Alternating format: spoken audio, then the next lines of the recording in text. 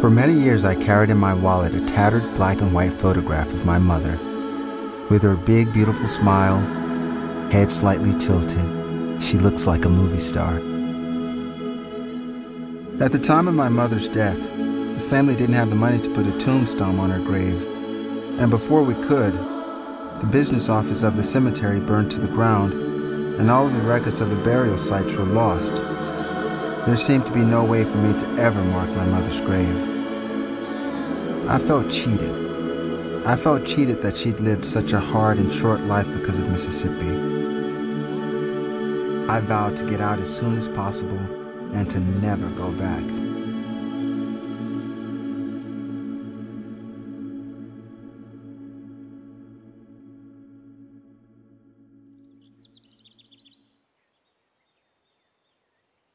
I decided to find the photographer, Mr. Anderson, who had taken the portrait. Over the telephone, I introduced myself and told him that he'd taken the only existing photograph of my deceased mother. He explained that he had retired over 40 years ago and that he'd thrown most of his work away. After our brief conversation, he agreed that I could come and visit to see what little work he had saved.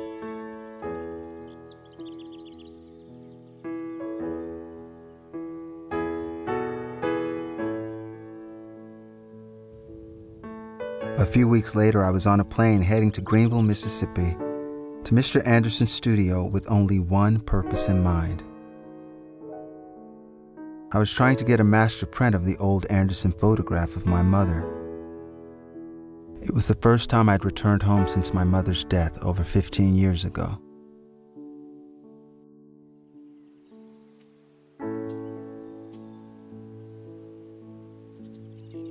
As I pulled up to Mr. Anderson's house, the memories of my first visit to his studio came flooding back. I was 5 years old.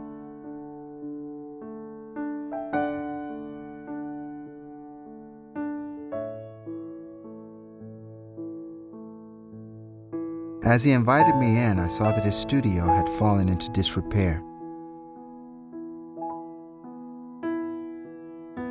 I sat with Mr. Anderson, and our conversation grew beyond the tattered photograph. Still filled with pride in his work, he rather innocently showed me some photographs he'd taken many years ago of Greenville's African-American citizens, and in doing so, he introduced me to my own past. The photographs sparked my curiosity. I wanted to know more about these people, these survivors of segregation. I wanted to give these faces a voice. It was then that I decided to make a documentary about Mr. Anderson's Greenville. He agreed to sell me his camera and negatives on the condition that I share his work with the outside world.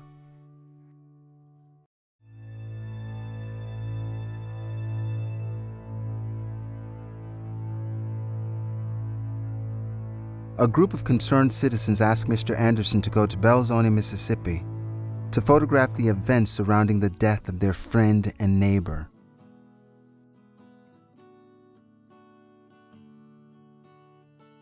A popular orator, advocate of voting rights, and leader of the local branch of the NAACP.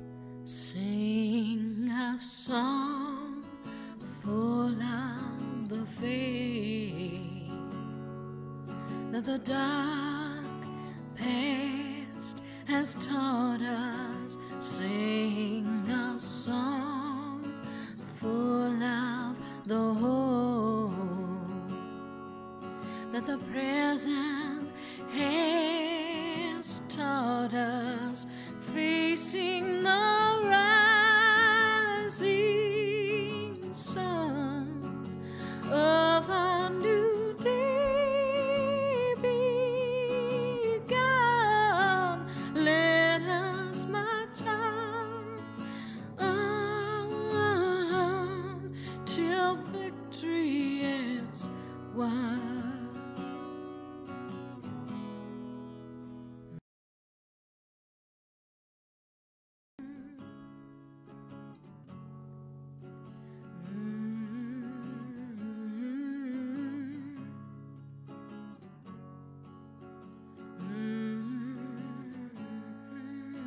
Through Mr. Anderson's photographs, I learned about a world that was completely foreign to me.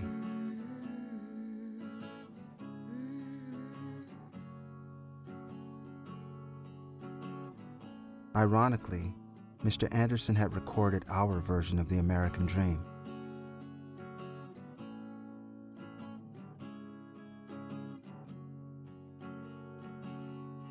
The photograph of my mother was the key to an inside world for me, and I had hoped that I would be the key to the outside world for Mr. Anderson.